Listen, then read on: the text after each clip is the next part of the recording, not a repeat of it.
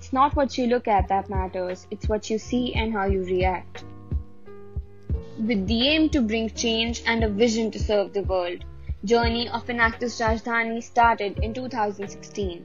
It's been 5 years of endless learnings and unforgettable adventures. With 40 plus members, 5 successful entrepreneurs and 4 projects, the experience has been enthralling.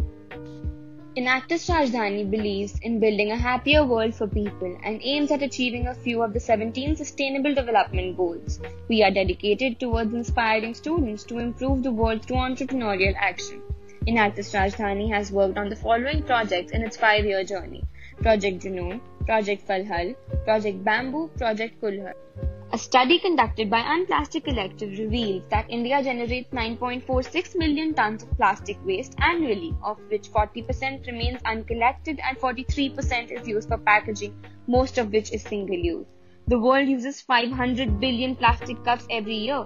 500 million straws are discarded each year, none of which would ever decompose.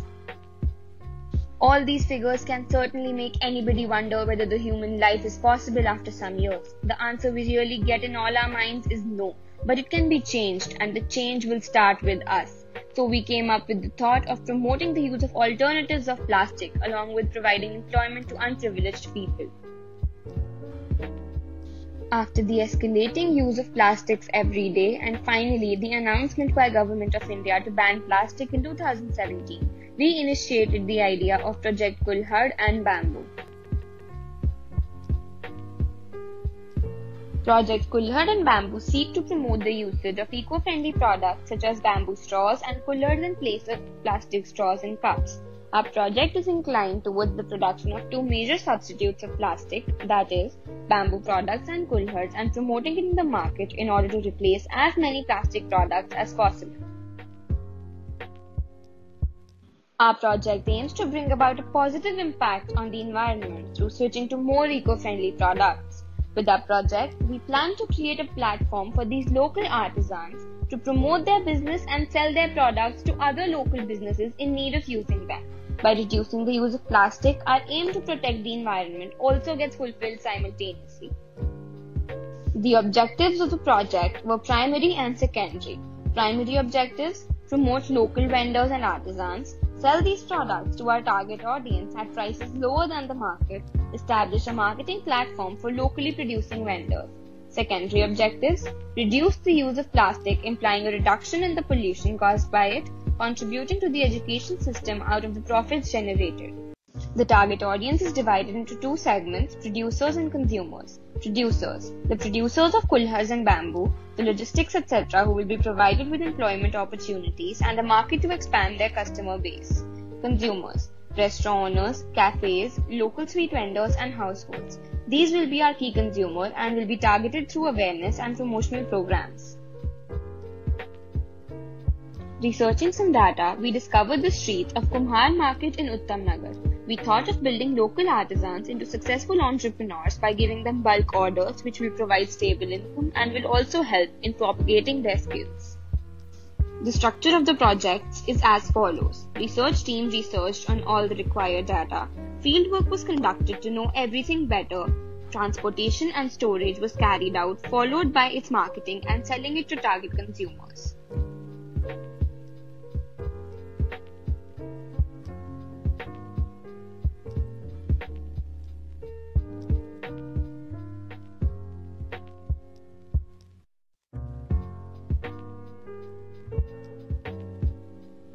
Project Kulhar was conducted in 2 phases, which started from acquiring to selling to bringing about a change. Phase 1 included a trial run of our idea, which included small orders and promotion only through college fests and Diwali melas. We gave an order for 300 kulhars, 120 pieces of small kulhars for ₹4 per piece, and 180 pieces of large kulhars for ₹7 per piece, and made the following sales. Sales in Diwali mela: 23 small kulhars for ₹5 each, 57 large kulhars for ₹12 each. Local tea vendors and shops: small kulhars 90, large kulhars 100. Remaining kulhars were kept as stock. We incurred a loss of ₹302 in phase 1, but it still seemed a success in getting popularity because of its environment-friendly method to curb plastic packaging, so we went ahead with phase 2. Phase 2 included a large order of 1200 kullers, and we expanded our customer base with sweet shop owners, cafes and restaurants. We were getting orders every week and were able to make a profit of Rs 498. Although profit made wasn't a large amount, but we were able to contribute to our environment and bring a change from plastic to eco-friendly packaging. Also, the terracotta industry was also given a push, which earlier was slowly going out of business. Project Bamboo. Bamboo is a vast source and it is currently not efficiently tapped as of yet.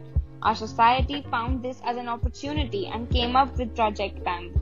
Bamboo is found in abundance in Assam, so we wanted their producers to be able to use markets of Delhi as well. Our team contacted a producer of bamboo straws in Tinsukia district in Assam and gave order for 300 bamboo straws. They cost us Rs 5 each, including the transportation cost. To market them correctly, we arranged boxes made out of recycled paper and sold 6 bamboo straws in one packet for Rs 60 each. Packaging cost came at Rs 300 total for 50 boxes. They were sold as follows: Diwali Melas in College Fest, cafes in Punjabi Bagh, restaurants in Trajori Garden. Total revenue was Rs 3,000, which after reducing our expenses earned a profit of Rs 1,200. Why anyone would buy our products in place of cheap plastics? The reasons are cost effectiveness, reusability, and health. Marketing strategies used by our team were setting up stalls at college fests, banners and posters, regular campaigns and NGO visits, and promotion on social media platforms.